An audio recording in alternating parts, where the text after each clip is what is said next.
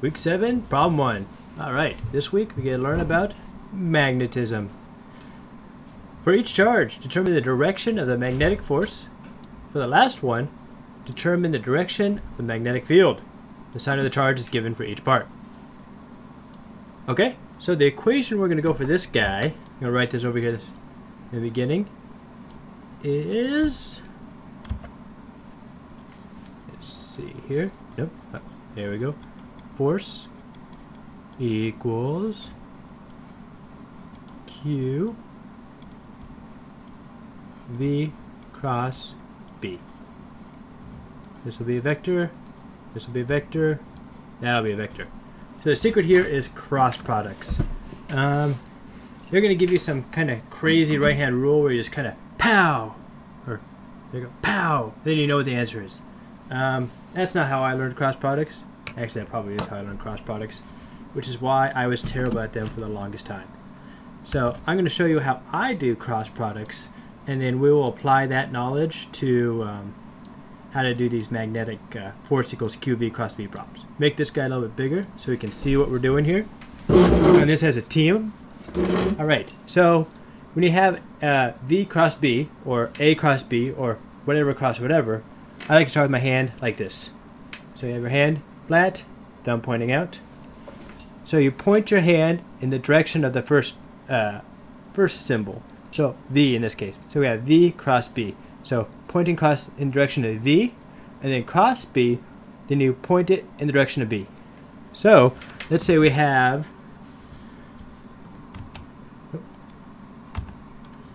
V going this way. That's supposed to be left to right. There we go. Then we have B, standard B, going, man, you are, there we go, going down. So we have V to the right, V down. So the way I would go through this guy is, so we have V cross B, we have V going this direction, and then you bend this guy down. So then your direction then would be, I guess, towards you guys. However, you understand where this is going. Alright, so let's say instead B was going up, so it'd be V cross B. So now it'd be going the other direction. And you can point B in any direction you want. Okay? Another small tidbit of life is this cross product right there is represented by sine. It would make sense if cross products were cosine, because, you know, C's and C, you can make a great mnemonic, but it's not. It's a trap. It's not. That's not how life works, though it should be. Someday when I'm in charge of mathematics, I will change it, but until then, we have to deal with what we got. Okay? So that's the basics behind this problem. So let's get started. So we have for each charge, so we have the first one here. We have direction of V and B, and we have a positive charge. So looking at this, we're going to do V cross B and Q. Alright. So we have, let me make this guy a little bit bigger again. Hoop. Enhance. There we go. But now it's not, I didn't do the proportion. There we go. Yeah. Perfect. So we have V, V, cross B. So it's going to be outward. So it's going to be out of the page. And then positive, so it's going to actually be out of the page. So I'm going to draw this guy as whoop, like this. Darn you. Draw a little dark circle. There we go. So in case you're unfamiliar with this notation, this is into the board, while this is out. Maybe make it smaller. Maybe that'll make it happy. There we go. So the way you think of this as an arrow, like an old Robin Hood style flesh. If you're looking at the arrow going away, you're going to see the little feathers. There's a name for those. Flechettes. I think they're called flechettes. An arrow is called a flesh, and a flechette is not important. Alright, and then if an arrow is coming towards you, it happens to be like a round arrow, not an arrow-shaped arrow, then all you see is the point. So, into the page, out of the page. So for this guy, so we have V, oh, V cross B. So in that way. Okay, going on to the next one. So this guy, if you look at it, it's exactly the same. So we take the, we took this, and we rotated the whole thing 90 degrees. We get the exact same thing we have for the first one. But it's a trick because the charge is negative. So what we do is we do V, actually I'm going to do it this way. V cross B. So it's out of the page. Out of the page. But it's negative, so it's going to be opposite direction. So we're going to do hop, bam, right like that. So you're like, what? Where'd you come up with that whole negative idea? The negative idea is right here, because you multiply Q, V cross B. So that Q has an effect. As far as direction goes, it doesn't really matter except for the positive or negative. Alright, so now they give us one where they are not perpendicular. Well, I have a general rule in life where I only deal with perpendiculars. So I'm going to redraw. Ooh, actually, I'm going to use green. I am going to use green. Oh, there we go. So, that's a terrible green. That's like a puke green. Alright, hop. There we go. So these, I'm going to decompose the magnetic vector into two vectors. We're going to have, yeah, I'll call this like the X component right here. Hop, hop. And this will be the Y component right there. Alright. So the idea here is we can do both of them, then just add them together. Well, the component of the magnetic field that is parallel with the velocity vector is going to be 0 because we have sine of theta. If the angle between the magnetic field and the velocity between the magnetic vector and the velocity vector is 0, then the sine of 0 is going to be 0, so it's not going to matter at all.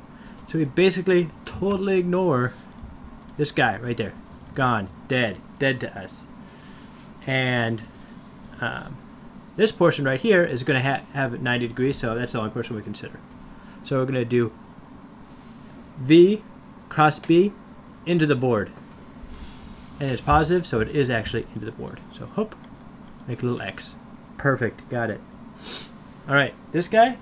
So now it's going to be V into the board. So it's going to be at the left. So we're going to have it going this direction. This will be the force. This will be finding the force, right? There we go. Magnetic force. Yep. And it's positive. I'm going to change from green because I grow wary of green. Alright.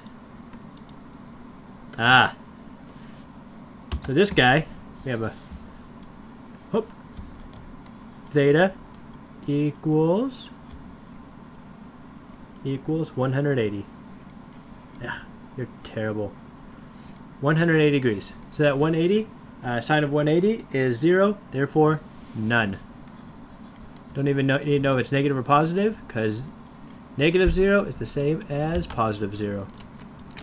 Alright, now this guy, again, don't like to use anything that's not perpendicular. Let's see here. I'll try to do it this way. Up. There we go. That's a vector decomposition. Alright, and then this guy will be V.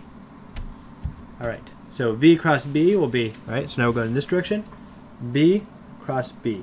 Alright, so it'll be into the board. Up. Into the board. Let's see what, and, oh, it's negative, so I'm wrong. So negative, I'm going to go the opposite direction. Up. Now it's out of the board. There we go. Alright, now I got another one here. So we got V. Ooh, that's focusing. See if I can get to focus on the hand. V cross B. Upwards. But it's negative, so it's going to be downwards. Bam. Let's go down. Force. Alright. Now, we got to find the magnetic vector, and they give us force. And it's positive, so we don't have to do any reverserinos, as they say. I'm pretty sure no one actually says that. Alright, so the way I'm going to do this is just guess and check. And if it works, then I'm going to go with it. So, V cross B. No, that doesn't work, because that had the force going in the page. So it looks like V cross B gives a force up. Okay, so we're good now. So I just got to do that again. So V is going this direction. Magnetic field is going that direction. So that magnetic field is going in. So V cross B. Yep. So magnetic field is going into the board. No actual knowledge or understanding there. I am just guessing and checking because there's only so many options here. Only so many options. And eventually you'll pick the right one. And it's just quicker than trying to actually logically think through it. You do it 6 or 7 times and you'll become a better guesser, but that's all that you need for that one. Alright, and that is your introduction to magnetism and problem 1. Alright, see you on problem 2.